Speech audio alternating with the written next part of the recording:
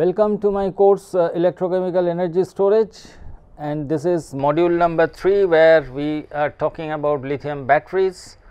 This is lecture number 12 where I will introduce certain operational mechanism for lithium ion batteries, including the intercalation materials, alloys, direct conversion material and also electrolyte.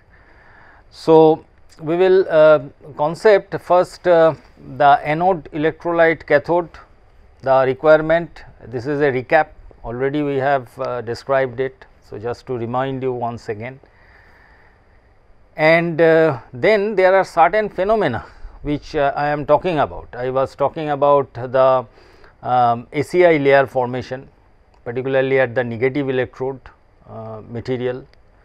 So, what is the genesis of this kind of secondary electrolyte interface layer? So, that I will explain.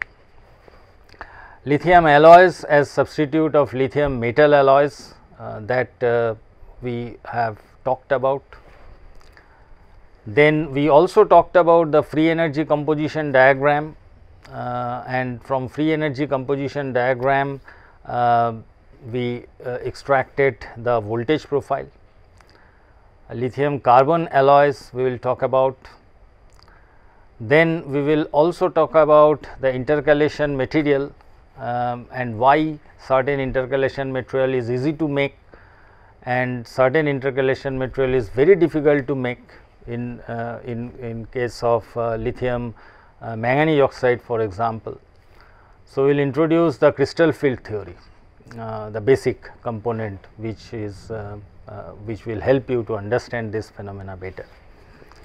Then we will talk about in spinel cathode material the Young-Taylor distortion, which is detrimental for the cyclability of this material, and finally polyanion type of cathode material will be described. So, again you are familiar now with this diagram.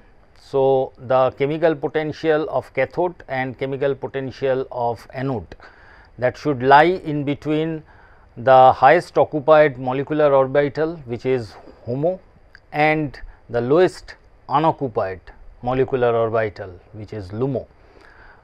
So, this band gap, these two should be in between these two.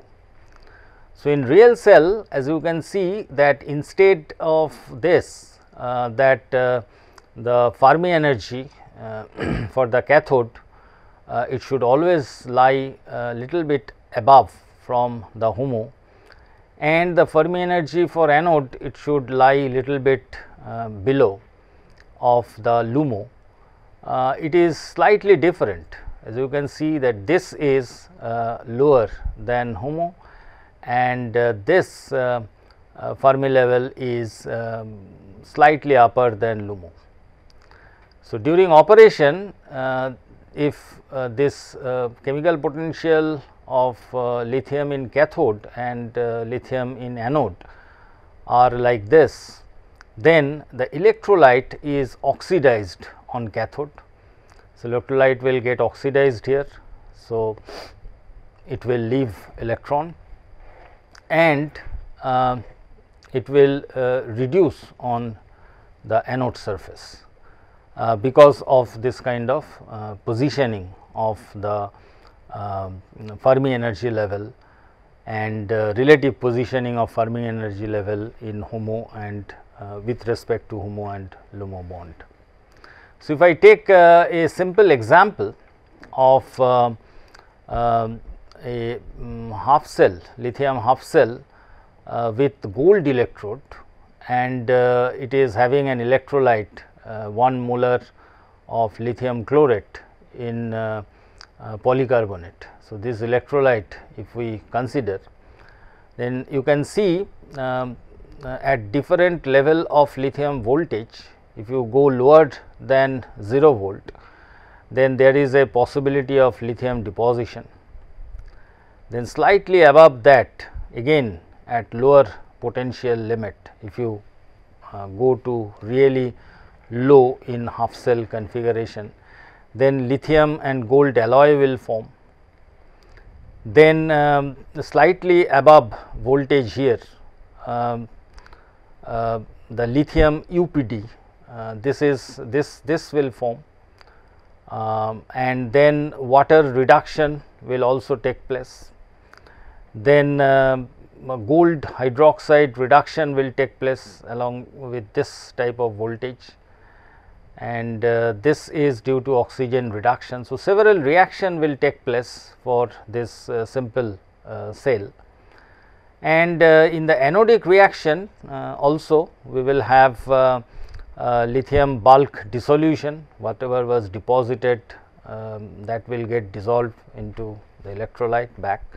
Lithium gold alloy decomposition reaction will take place. Then lithium this under potential deposition, that stripping will occur at slightly higher voltage than this. Then gold hydroxide reduction was here, so it will form, and finally at relatively higher voltage the polycarbonate oxidation will take place. So, lot of electrochemical phenomena will take place in general, and when we are talking about a voltage range of 0 to 5 volt, then the oxide formation or solvent oxidation, that is usually in the higher voltage regime, higher voltage window, and lithium deposition, lithium metal alloy formation, solvent reduction, and secondary electrolyte interface layer formation, and also in case of aqueous electrolyte the water decomposition, all will take place near 0 volt regime. So, while you select the voltage in window, one should be quite cautious about particularly the presence of water and oxygen reduction and oxidation. So, that should be avoided, and that can be arrested by drying the electrolyte. So, electrolyte particularly which are used for lithium ion battery, the organic type electrolyte, they should be dry, there should not be any moisture present.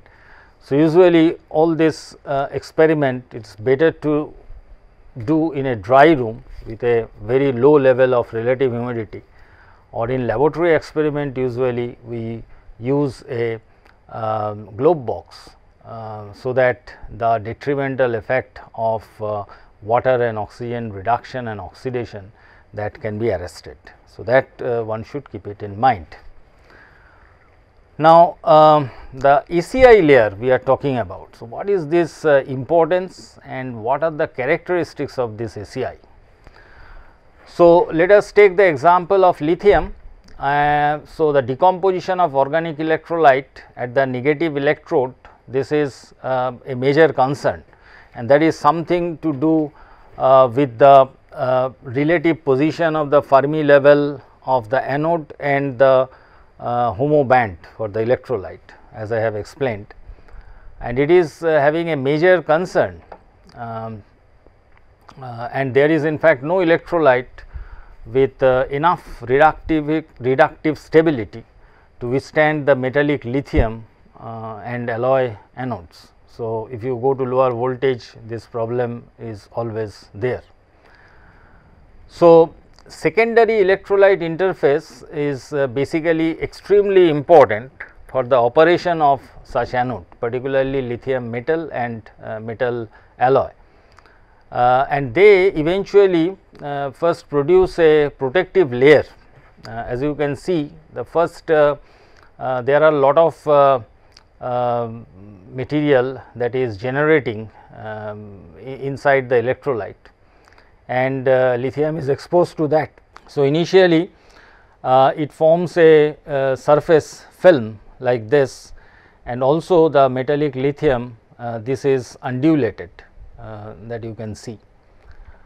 So, a protective layer forms on top of that, and it is fortunately this is also lithium conducting, but electrically insulating. So, lithium intercalation, I should not say intercalation, lithium electroplating should not be actually a problem because of the formation of this surface film. So, without a good ACI, this anode will never work, because somehow you will have to stop this, otherwise your lithium will all get exhausted. So, this lithium, this surface layer formation, in one way it is good, otherwise this lithium anode will never work. So, research is ongoing in this field to develop the electrolytes providing a good quality of this surface electrolyte interface on the anode surface, which eventually is having a good ionic conductivity and also having a good mechanical strength, because if it is punctured somewhere, then again it will expose the lithium, and again this kind of surface layer will form. So, more surface layer will form. So, that is why their mechanical strength should also be high, and it should have good mechanical along with mechanical strength, good ionic conductivity to just withstand the rupture due to the formation of the dendrite. So, eventually what will happen, this lithium formation on top of this surface layer, it will form a dendrite. So, if the mechanical stability of the film is not that great, then it will puncture it and it will start to grow, and it will lead to internal short circuiting. Now, here is some example of the formation of various types of this alkali carbonate solvent if you are using on lithium. So, this type of polycarbonate they reacts with lithium to form this PCLI, this kind of compound, and also this is basically get deposited. So, this type of organic compound can form as a part of your ACI layer. From the lithium salt, it forms carbonate, which is also precipitate on top of the electrode material, and the chlorate salt, this also lithium oxide is precipitate. So, there is very little evidence of the formation of a cathode interface layer, since they are traditionally soluble. So, they do not deposit on top of the surface, but they are soluble in the electrolyte. Usually alkali carbonates, they have much higher anodic stability than ethers, that also we will describe later. The order of anodic stability in common salts is arsenic, then LiBF4, then LiPF6, they are all larger as compared to the chlorate and these salts. So, usually commercial battery they use this type of salt, and acetonitrile is one of the polar aprotic solvent of highest anodic stability. So, the salts are dissolved in it, and salt type and solvent type affect the ionic conductivity. As you can see here, there are several examples we have shown, and the ionic conductivity, they depend on the salt and solvent combination. So, that you should keep it in mind while selecting the particular organic electrolyte. Now, you know that lithium alloys that I have explained, that it can be a substitute for lithium metal anodes, because lithium metal has a problem of formation of this dendrite structure. So, in order to create the anode which are compatible to the electrolyte system, alloys of lithium they are considered as a potential replacement. So, the idea was to create lithium in its metallic state, but its activity is reduced due to the formation of the alloy. So, there are several systems, lithium silicon, lithium alloy, lithium aluminum alloy, they are significantly they are being studied and of interest. So, in the earlier lecture we described that the cell potential and capacity are composition dependent parameters. So, the theoretical basis for understanding and predicting the potential and capacity of binary as well as ternary alloys under equilibrium as well as non-equilibrium conditions take us to the thermodynamics of condensed phase.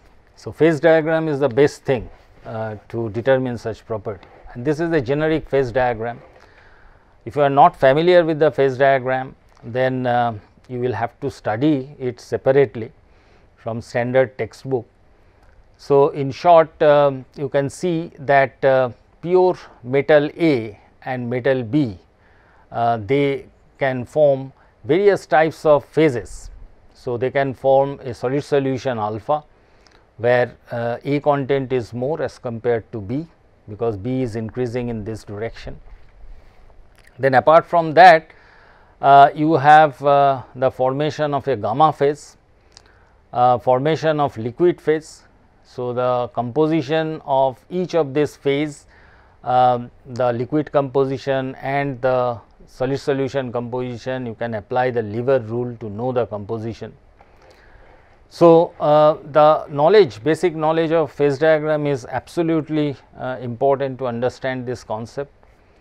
So, if we assume that the alloys in an electrochemical cell operates in a fixed temperature, I have shown the fixed temperature is in the blue line, then there are presence of several single phase as well as mixture of phase. For example, alpha is there, alpha plus beta is there, then a line compound beta is there, then beta plus gamma, then gamma solid solution. So, they are there. So, you know the Gibbs phase rule tells us the degree of freedom that depends on the component, number of component, number of phase, and these two terms, this plus 2 is coming because of temperature and pressure. Now, this is a familiar diagram, already I talked about it. If you consider a ideal solution of lithium that is homogeneously dispersed in the alloy, distributed in the alloy just like this. So, this is just somewhere here a single phase solid solution. Then I can write the free energy of mixing X and lithium into 1 mole of this solution. So, that is equal to free energy after mixing minus free energy before mixing. So, that is the difference in free energy of mixing. So, that is given by Xx, the molar fraction, then the free energy of X and free energy of X at standard condition for alpha phase, and this is for the lithium, the other one. So, this is lithium and lithium standard case for the alpha phase, right. So, this I can replace it with the chemical potential and then put the value of the chemical potential, which is RT ln AI. So, you can derive this relation. So, the concentration part for an ideal solution, the activity is nothing but X, the molar fraction. So, this already I have described while I was talking about the chemical potential. So, you can understand it better, I am not repeating it elaborately. So, your free energy of mixing is given by this relation, which is shown in the figure. So, which is related with the mole fraction of the X component and the mole fraction of lithium component, that is in the mixture. So, the chemical potential of X and lithium in phase can be obtained by the method of tangential intercept. So, for this particular composition, if you want to know the chemical potential of lithium, then you just draw a tangent here and you get the chemical potential of lithium here and chemical potential of X component here. Similarly, for other compositions also you can have this measured. So, here you see the lithium potential is increasing here, and for this composition this will be decreasing for X. So, this is for the single phase solid solution. For multi-phase like this, a common tangent you can draw here. So, this common tangent between which the mixture of two phase possesses the minimum gives free energy. So, in the last slide you see that this is a phase mixture and here the free energy minimum is same along with the tangent. So, here also you can identify the chemical potentials. So, I have elaborated it for this hypothetical phase diagram. If you can take this temperature, which is a high temperature regime, you have the alpha phase, then a mixture of alpha phase and the liquid, and then you have pure liquid phase. So, corresponding composition versus composition diagram, here in this case it is lithium increasing in this side. This can be given by this type of relation, because it is a two phase mixture. When you come down to the lower temperature, then again there is a phase mixture and there are several phases. So, you can have alpha phase, you can have beta phase, and you can have the gamma phase. So, likewise you can also draw the free energy change versus lithium ion composition diagram the way it is shown here. So, if you consider the lithium and antimony alloy formation, so I will go by this phase diagram of lithium and antimony, and there are several phases that is formed when lithium is forming an alloy with antimony.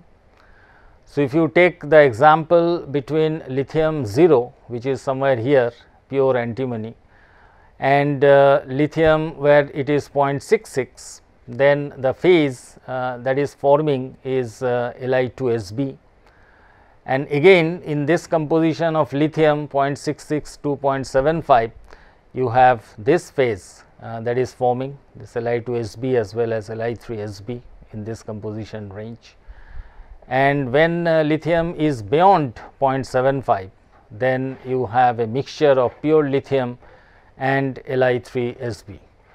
So, in pure antimony, when you alloy it with lithium, there is a nucleation of this speck of Li2Sb that nucleates with the antimony grain boundaries, and this actually this speck grows as further lithium is inserted in parallel to Li2Sb.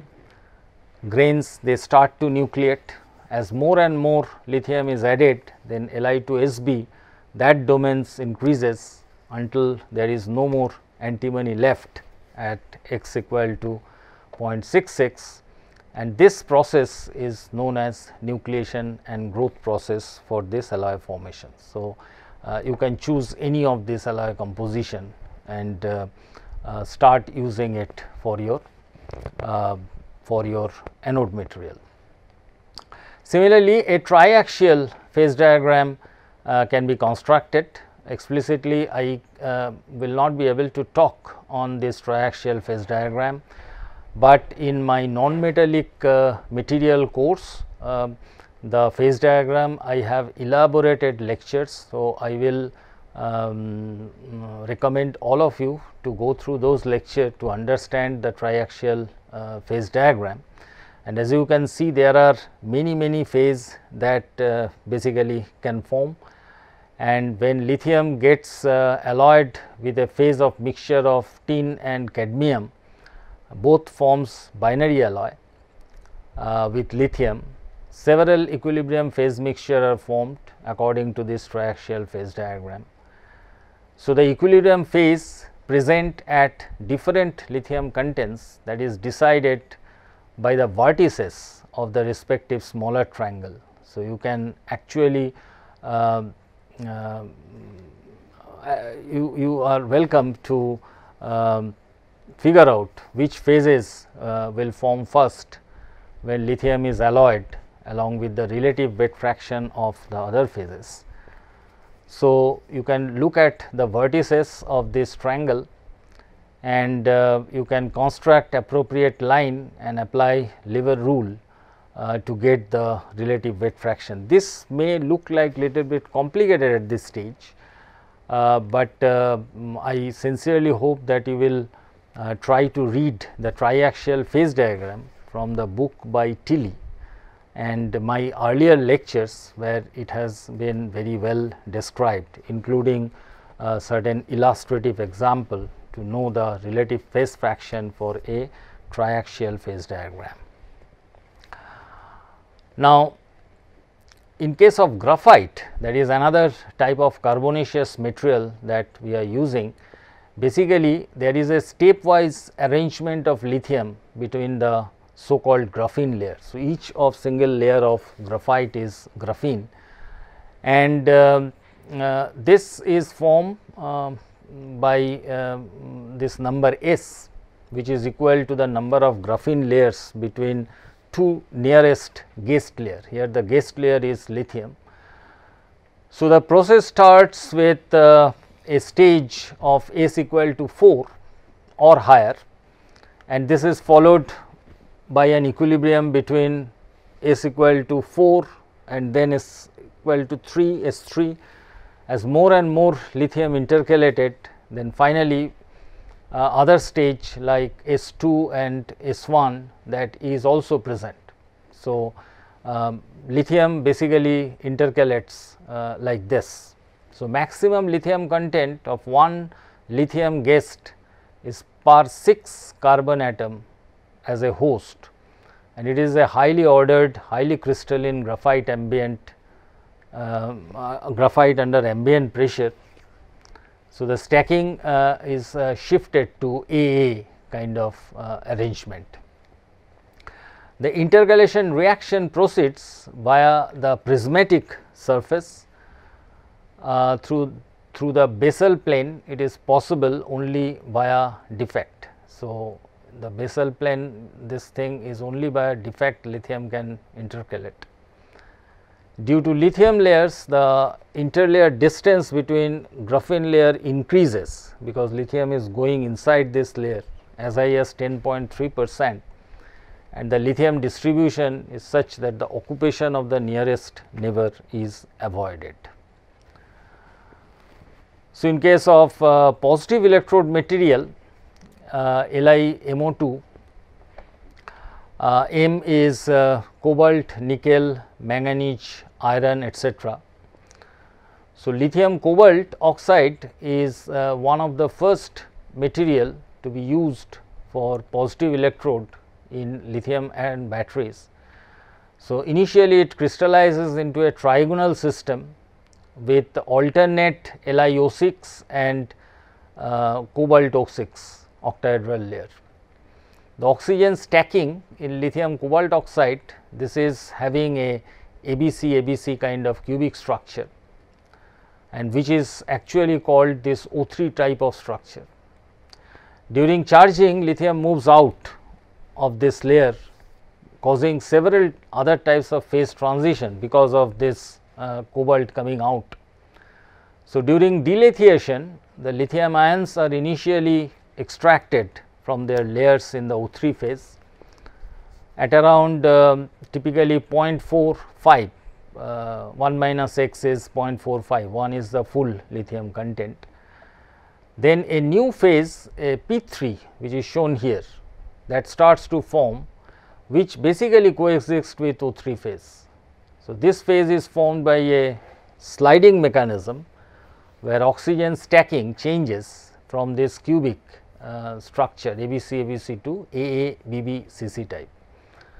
So, that is shown here in this diagram. So, it has a prismatic coordination instead of a octahedral coordination. Now, this P3 phase is metastable. So, it slowly converts to a O1 phase.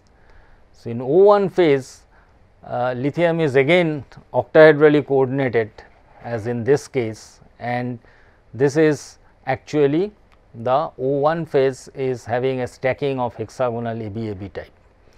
So, once lithium is coming out from the structure of lithium cobalt oxide, then there are several type of phase transition that takes place. Some of them is having volumetric expansion, or sometimes the crystal structure is slightly rotated to form a different types of phase. Now, I will talk a little bit about the basic crystal field theory. In tetrahedral and octahedral environment, the 5 d orbitals on a transition metal atom, they basically split into a T2G level having lower energy and a EG level, that is of higher energy. In tetrahedral, this is just the reverse. 5 d orbitals in a transition metal atom which is sitting inside this tetrahedral arrangement, this splits into T2G and EG. So, this is shown here. Now, this energy is total is 10 dq in both the cases. Now, I can define 2 parameters. One is this delta, it is the increased energy to place an electron in an EG orbital, and P is the pairing energy. So, I will call this D cation, it is in low spin state when this delta term is more than pairing. So, pairing will not be done, but it will actually go to the increased energy. So, if you consider here there are 7 electron spin, this is D7 kind of configuration. So, here since this energy is more than pairing energy, so it will prefer to pair. So, it will first try to pair and then it will go to the higher energy state. And in case of high spin, this pairing energy is more as compared to this delta. So, here what will happen, this will actually first fill this orbital and then it will start to have the pairing. So, in octahedral the low spin and tetrahedral the high spin, that is preferred. And as I said, the total delta value is 10 dq from this. So, 4 dq is equivalent to 2 by 5 delta and 6 dq is equivalent to 3 by 5 delta. So, this is a basic crystal field theory. Now, let us consider the tetrahedral versus octahedral coordination. We can actually estimate the crystal field stabilization energy, and listen it carefully. Most transition metal ions prefer octahedral or distorted octahedral coordination because of their large crystal field stabilization energy in the octahedral site. This can be actually estimated. So, in octahedral coordination, each of these T2G electron experiences a stabilization of -4 by 10 into delta octahedral, and each EG it experiences a destabilization of +6 by 10 into delta octahedral. This is from the earlier picture whichever I have drawn, right. So, this is 4 dq and this is 6 dq. So, this one is total 10. So, accordingly one can do this calculation. So, if you now consider a chromium +3, 3 d electron has a crystal field stabilization energy is 3. So, this will be minus into 3 into 4 by 10 delta octahedral plus 0.0 into 6. This is not 0.06, this is 0 into 6 because there is no electron here. So, total energy is 1.2 delta octahedral, and this is the value is 10. So, it is minus 12 dq as delta is equal to 10 dq. Now, if you do the same in tetrahedral coordination, each EG electron it has a stabilization energy of -6 by 10 into del tetra, and each T2G has a destabilization energy plus 4 by 10 into del T tetrahedra from this diagram for plus 3 D3 plus. So, in tetrahedral coordination this is having a high spin configuration. So, chromium 3 plus would have a crystal field stabilization energy of minus 8 dq. So, from theoretical consideration of orbital orientation of CFSE, this tetrahedral configuration must be multiplied by a factor of 0.44. Hence, the crystal field stabilization energy is minus 3.5 dq. So, the octahedral field stabilization energy is therefore minus 12 dq minus of minus 3.52 dq. So, that means it is minus 8.48 dq. So, more accurate value one can get by spectroscopically, as you can see in the next table. So, I have done it for a variety of cations D2, D3, D4, D5, D6, D7. So, as you can see that for cobalt ion, this octahedral field stabilization energy I can calculate from the crystal field stabilization energy in octahedral coordination and crystal field stabilization energy after multiplication with 0.44 in tetrahedral coordination in the same way what I have been illustrated in the last slide, and then finally this minus this gives me this value. Now, look at the values of manganese, which is much smaller, iron is 0 in that respect, which is D5, and chromium already I have calculated, vanadium is minus 2.67 and nickel is minus 12.67. So, that tells me that the octahedral site stability of cobalt 3 ion, cobalt plus 3 cation, which is there in lithium cobalt oxide, it is the highest among cobalt, nickel and manganese. So, cation migration to lithium site is least expected for cobalt 3 plus via tetrahedral site. So, therefore, lithium cobalt oxide is the highest stable oxide, that cobalt from the transition metal site, it will never come to the lithium site to block its passage, because lithium is coming out and going in. So, if the transition metal cation due to this factor they comes in between, that will retard its movement.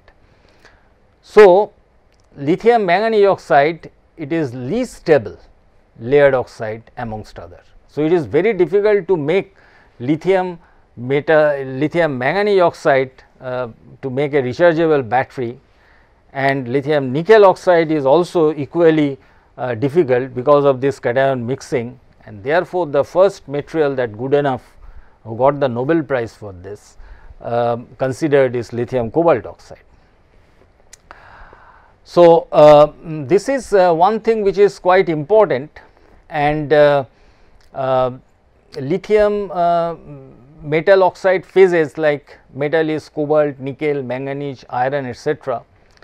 So, as I told that other layered variant like nickel oxide and manganese oxide are difficult to synthesize due to the mixing of the transition metal cation. This is best understood by the consideration of the octahedral state stabilization energy from crystal field theory. And this is again I have shown the same thing for this type of structure, and we will also talk about the splitting of the ligand, and in the weak field this anion that they varies like this in case of the ligand, following the similar kind of explanation. So, lithium cobalt oxide is most stable layer structured, lithium nickel oxide is capable of providing a larger extent of lithium extraction, which cobalt oxide does not give, and lithium manganese oxide is most unstable for the 3 layered structure, but it has a good working potential range in terms of safety. So, each of this having their plus point and negative point. So, this 3 solution, solid solution, one can make a certain composition. So, you can see lithium cobalt oxide, you can see lithium manganese oxide, you can see lithium nickel oxide, and there are several in between composition, and as you move here it is a high stability zone. So, several composition like nickel, cobalt, manganese, 1/3, 1/3, 1/3, or this composition or this composition or this composition, they have been tried along with lithium nickel manganese oxide. Lithium nickel cobalt oxide is also tried. So, in other words, we try to mix it and form a solid solution where the high rate or high capacity or safety, they are least compromised to have a reasonably good commercial cathode materials. So, this is very interesting field of study. So, alternative structure for this manganese is the spinel compound, already I have described it. So, during charge you can see that all lithium you can take out, it is unlike lithium cobalt oxide where only 0.5 mole you can take it out, otherwise this layer structure will collapse. For lithium nickel oxide and lithium manganese oxide, it has a problem of cation mixing, and which can be well established by the calculation of octahedral state stabilization energy. So, the lithium extraction at 4 volt region for this type of material, they occur by a one phase reaction and two phase reaction. This I will come back again when we will talk about the case studies. So, during charging you have two plateau, although there is no crystal structure change, but there is a slight modification in it. So, this two phase reaction with delithiated phase results in a more stable defect spinel, which may cause a structural failure, because there is a change in the volume expansion because of this slight crystal structure change. But when once you go to lower voltage potential, then there is a problem of lithium insertion into this structure. So, further lithium you can insert here. So, that will eventually increase its capacity. So, that leads to a cubic to tetragonal transformation, and that is due to the so called Young-Taylor distortion. So, higher manganese 3+ content, that also results the migration of lithium site due to its lower octahedral state stabilization energy. So, during the working of lithium manganese oxide in the 3 volt region, which rarely one does, as I told that more lithium will be inserted. So, the manganese in lithium manganese oxide, they gets reduced to Mn3+ in this reaction. So, again we will go back to the electronic configuration of Mn4+ with high spin state. So, this is Tg3, T2G3 and Eg0, which will not result any distortion of the octahedral and maintain the cubic stability. But if it is transformed into Mn3+ because of this lithium insertion, then electronic configuration will change T2G3 and Eg1, again high spin configuration. So, that will elongate the octahedron along the z axis and shrink the xy axis. A further split occurs in the Eg and T2G orbital, which eventually reduces the energy of the system. So, in a nutshell, Mn4+ on reduction to Mn3+, that undergoes a cubic to tetragonal distortion in the octahedral shape, and that is detrimental for the cyclability of this type of cathode. In case of polyanion based cathode material like lithium iron phosphate, it adopts a oxygen hexagonal packing into which lithium and iron occupies half of the octahedral site, and this P occupies 1/8 of the tetrahedral site. this is a peculiar arrangement of lithium and iron 2 plus that results eventually as shown in this figure. So, LiO6 octahedron share edge as chain along this will be 0 1 0 direction, and this results the lithium extraction and insertion along a single line which is 0 1 0. So, in contrast to the oxide cathode which can be synthesized in ambient air, this polyanion material needs to be synthesized in argon atmosphere or inert atmosphere due to the presence of this PO4 group and prevent oxidation from Fe2 plus to Fe3 plus. So, this operates lithium iron phosphate operates via solid solution mechanism similar to alloys, but it has a peculiar behavior with the heat of mixing. So, you can see that the result free energy composition diagram is not really the way I have shown it, or I have asked you to derive like this, but it is showing two minima. The implication of it in the voltage profile that we will discuss later.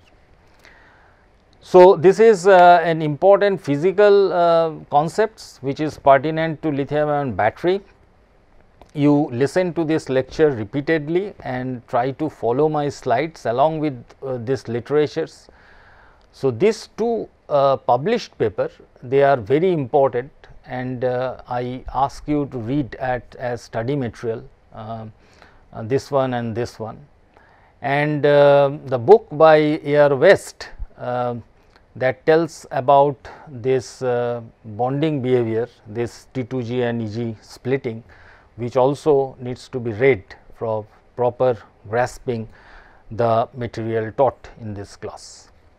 So, several important physical concepts pertinent to the operation of lithium ion rechargeable cells I have illustrated. Anode, electrolyte, cathode, very important for functioning of lithium ion cell. Basis of secondary electrolyte interface formation as a negative electrode we have illustrated. Lithium alloys and they are substitute of lithium metal, both they have not commercialized yet. Free energy and composition diagram, in fact, you can work out and you can prepare this kind of diagram. Layered cathode and cation disorder, that has been explained in terms of crystal field theory, high spin and low spin criteria, and crystal field stabilization energy and octahedral state stabilization energy. They are worked out and you need to practice these calculations. Spinel cathode and its relation with Young-Taylor distortion has been explained, and finally polyanion based cathode material we have illustrated. Thank you for your attention.